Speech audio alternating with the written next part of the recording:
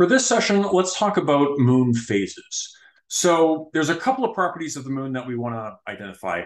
First is that we only ever, from the Earth, see one side of the moon. So let's, call this the moon. I know I've been using this as the northern hemisphere. This is the southern hemisphere. We're going to change this up and just kind of say that this is the moon rotating on its axis. So as the moon rotates on its axis, it's also going to be orbiting around the Earth. And it happens to be the case that it takes the same amount of time, or pretty much the same amount of time, for the moon to rotate once on its axis as it does to orbit once around the Earth, approximately once per month.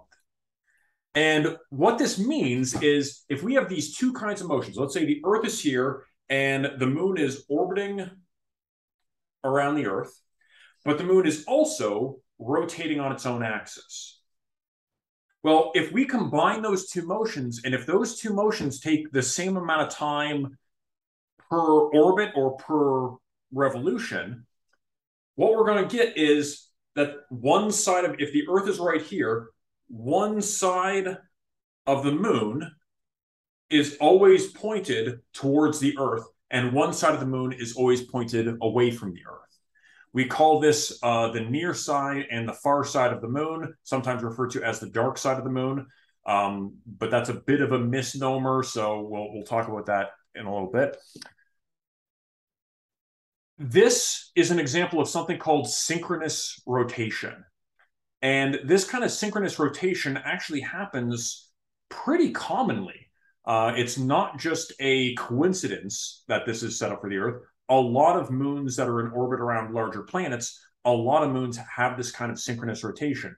This happens for all of Jupiter's 4 Galilean moons. So for the 4 Galilean moons, Io, Europa, Ganymede, and Callisto, they are all tidally locked with Jupiter in this way. The same side of the moon always is pointing towards the planet. In fact, for the dwarf planet Pluto and its largest moon, Charon, it's actually double tidally locked. So if this is Pluto and this is Charon, both of those, the rotation rate of Charon, the orbital time for Charon, and the rotation rate of Pluto are all locked with each other. So a quarter of an orbit later, Pluto will be on its side, Charon will be on its side, and they'll remain locked with each other. They'll be doing the same thing the entire time. So that's a case of a system that is double tidally locked. So again, it's not just a coincidence that the moon and the Earth are, the moon is locked with the rotation of its rotation around the Earth in this particular way. This happens for a lot of systems. Now, the moon produces no visible light of its own. The light that we see from the moon is just reflected sunlight. So even though there's only one half of the moon that's ever pointed towards the Earth, that's not necessarily the side that is being illuminated by the sun. Also notice that there are some additional motions. If you watch this, the moon does get a little bit closer and a little bit further away from the Earth because it has an elliptical orbit. And it also does have this little bit of wobbly motion to it as well, again, owing to kind of a leftover portion of this process of getting it tidally locked.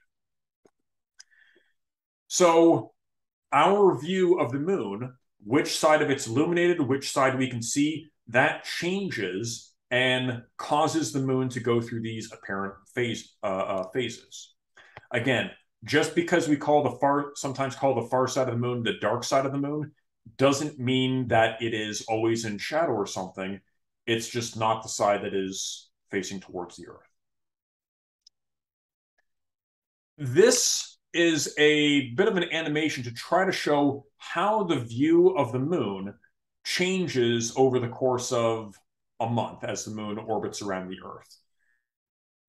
Let's say sunlight is coming in from this side. Okay?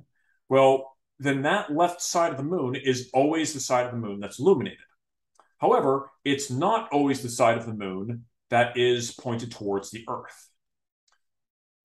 So as the moon goes around this orbit, if the sunlight is coming in from this way, our view of the moon and which part of it is illuminated from our perspective is going to change. And this whole process takes around 4 weeks to go through this full set of transitions from new moon to waxing crescent to first quarter to waxing gibbous, full moon, waning gibbous, last quarter or third quarter, waning crescent, and then back to new moon. That whole process takes around 4 weeks to do. Let me grab another simulation of this just to hopefully show a couple more versions of this that might be more instructive. So let's say the moon is on this side of the Earth and the sunlight's coming in from the left-hand side of this image, and we've got the person sitting there. Basically, we're only going to see the side of the moon that is in shadow.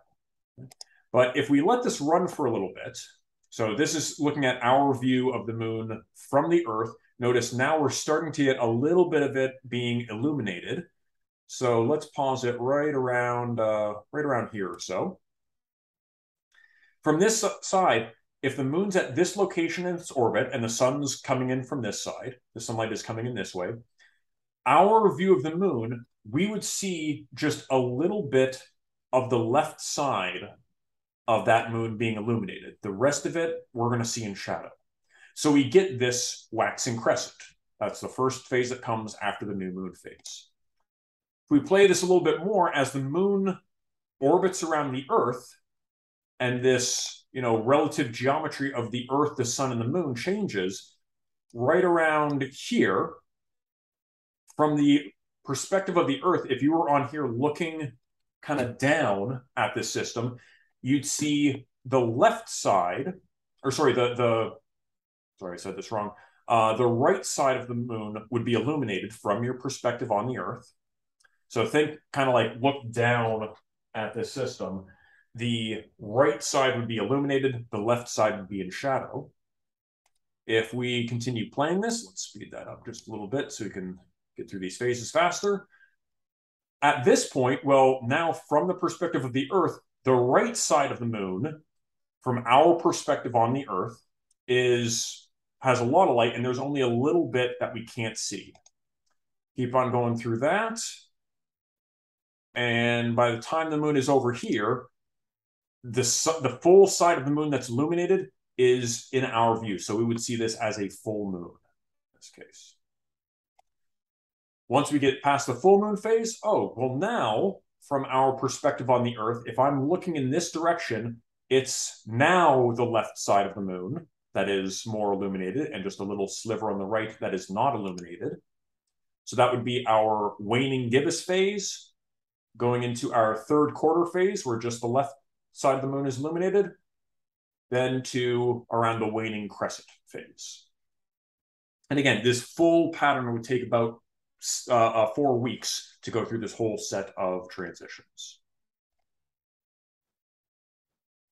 So again, just to reiterate this, what ultimately determines the phase of the moon is the relative positions of the sun, the Earth, and the moon. Notice in this diagram, the sunlight is now coming in from the right-hand side. So when you're trying to draw these diagrams, you always want to make sure you're labeling where is the sunlight coming from, and it is that side of the moon that's always going to be illuminated. But again, that's not always the side that is facing the Earth. If the moon was at this location in its orbit and sunlight's coming in from the right, we wouldn't see any of the illuminated portion of the moon. If the moon goes to this location, well, now we just see a little bit on the right-hand side being illuminated. Most of it's in shadow. That would be our waxing crescent. And we can go through all the rest of those phases from first quarter, waxing gibbous, full moon, waning gibbous, third quarter, waning crescent. As I mentioned before in one of the previous sessions, when we're looking at these sorts of diagrams, we're going to assume that we're looking down on the North Pole, which means that the Earth's rotation is counterclockwise. The rotation of the Earth around the sun is counterclockwise.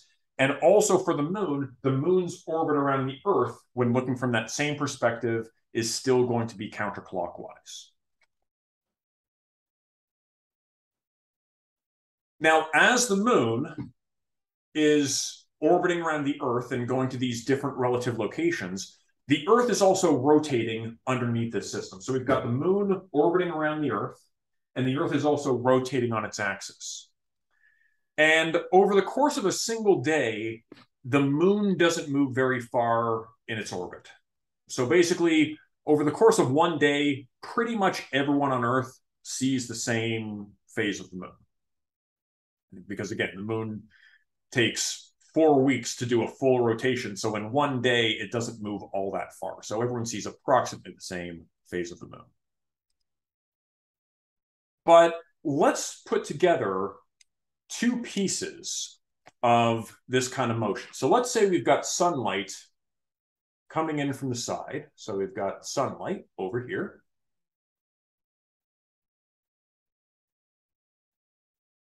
And let's try to make a model of what time of day it is for a person on the rotating Earth. So let's draw the Earth on here. So here's the Earth. And let's say the person is standing on this part of the Earth. Again, sunlight is coming in from the right and hitting our person. So the sunlight would be high overhead. So in this configuration, the time would be around 12 noon. And their horizon, they would be able to see everything above that line, everything in this direction for them. We said that it takes 24 hours for the Earth to rotate once on its own axis.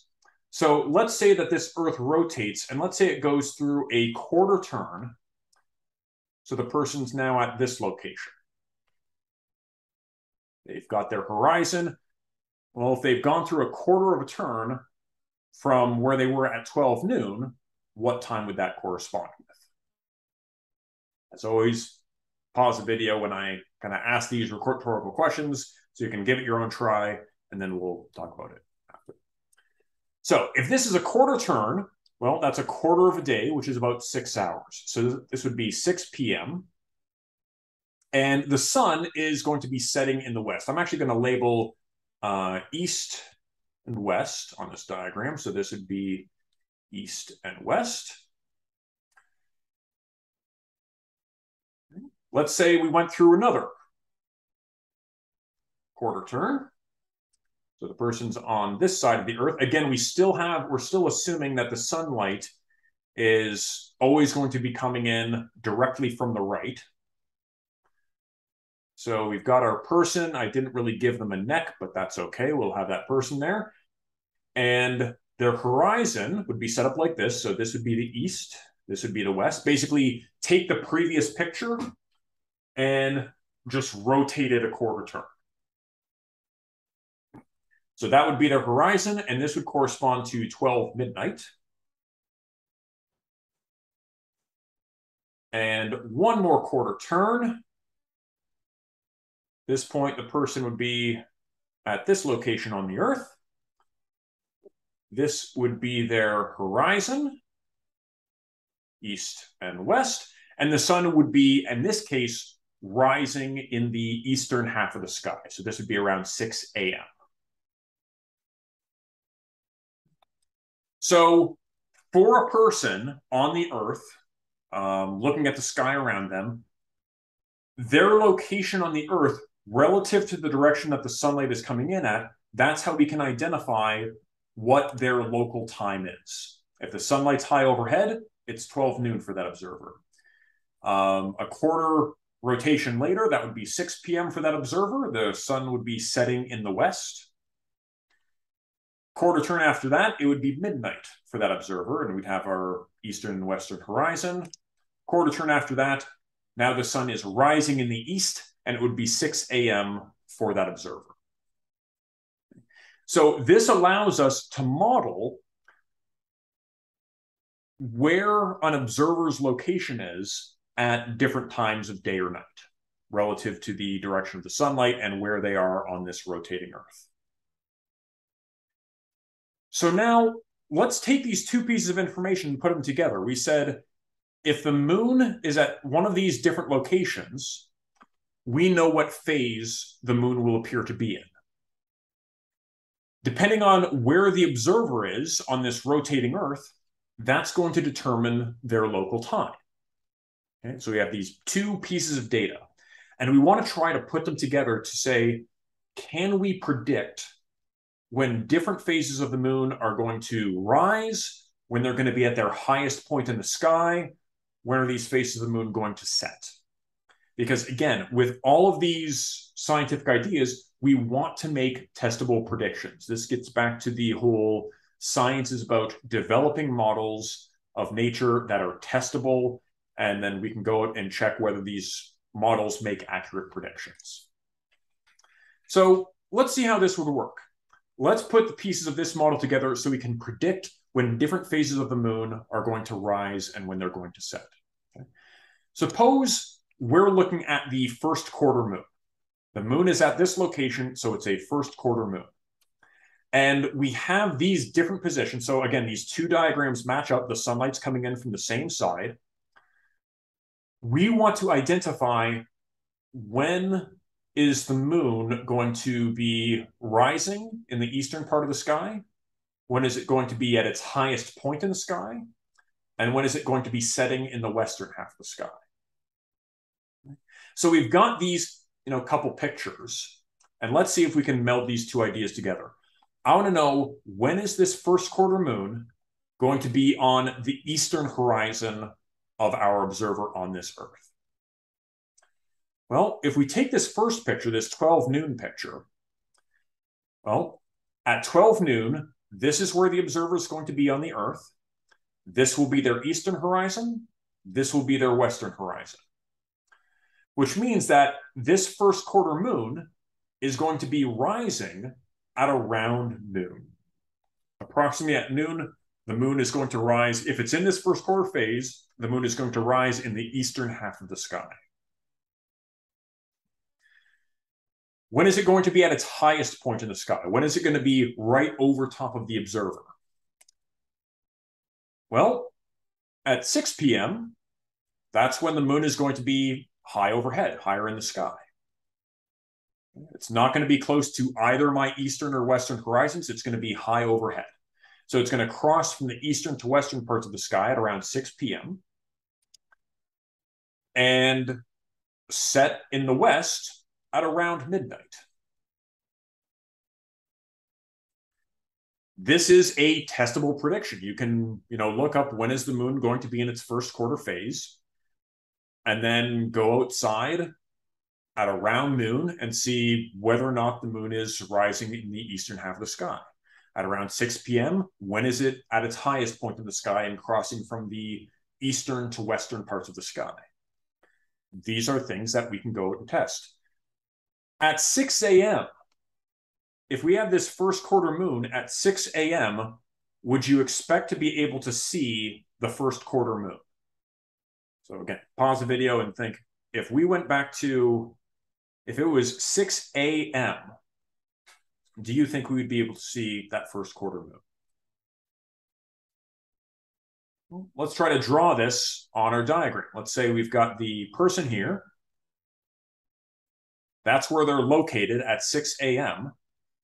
Their horizon would look like this. So this would be the eastern part of the sky. This would be the western part of the sky.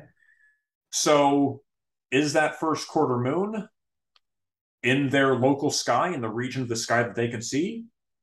No, not in this case. If it's a first quarter moon, you would not expect to be able to see it at 6 a.m. But let's try another example of this. Let's say I have let's go with waning crescent. This one's a little bit more tricky, but let's do a waning crescent. So the waning crescent, it would be at this location. I'm going to try to draw this as best as I can. This side would be in shadow. So we'll just try to draw that in a little bit. This side would be in shadow, and our view, what this would look like, would basically be there is a little bit of the left side that you can see, and the rest would be in darkness. So there'd be a little part of the left-hand side of this thing that you could see. The rest would be in darkness. I'm just making sure that I'm looking at this from the right perspective. Yeah, I think so. I just want to make sure that I'm not flipping that.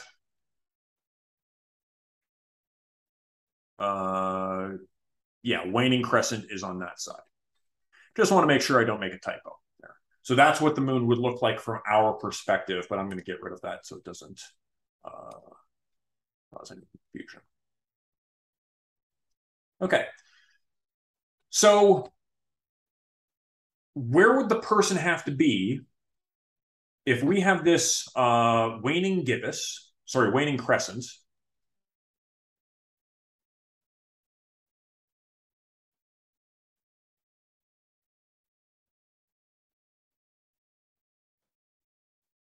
This waning crescent, where would we have to be located if we're seeing this thing rising in the eastern horizon?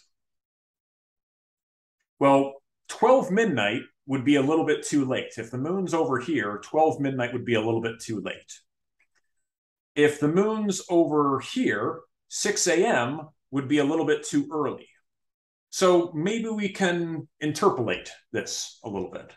Maybe if the person is right around here, their horizon would kind of cut across this way. So this would be the eastern horizon. This would be the west. And they'd be able to see this thing rising in the eastern half of the sky. Approximately what time of day or night would this correspond with?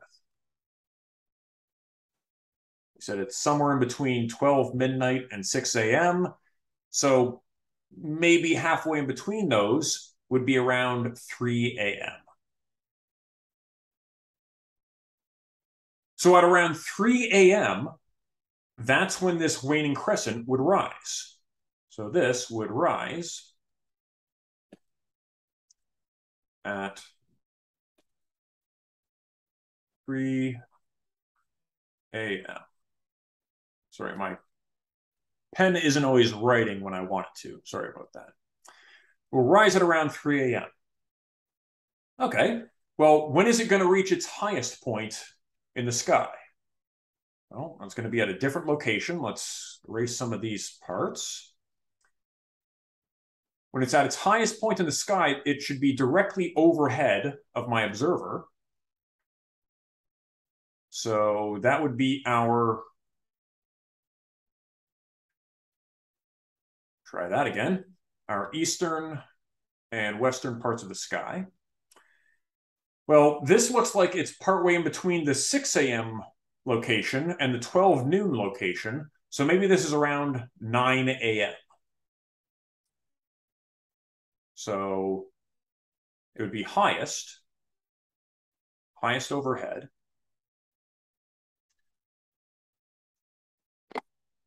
And is bothering me a little bit. Highest at 9 a.m.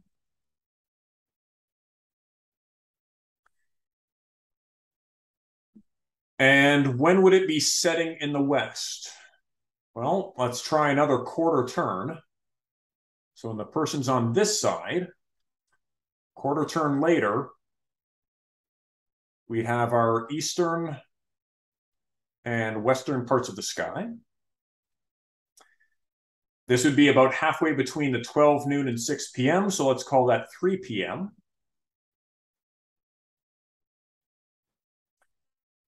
So that's when it would set.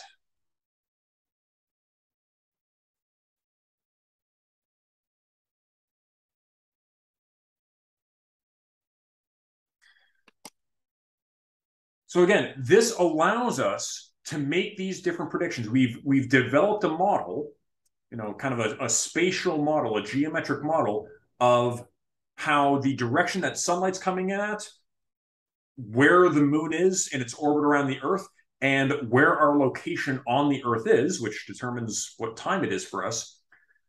We can use this model to make testable predictions. And then you can look up, well, what phase of the moon do we have tonight or something like that? Go out and try to observe the moon at these different times and see if it matches up with these predictions of when it's in the eastern, near the eastern horizon, when it's high in the sky, when it's near the western horizon.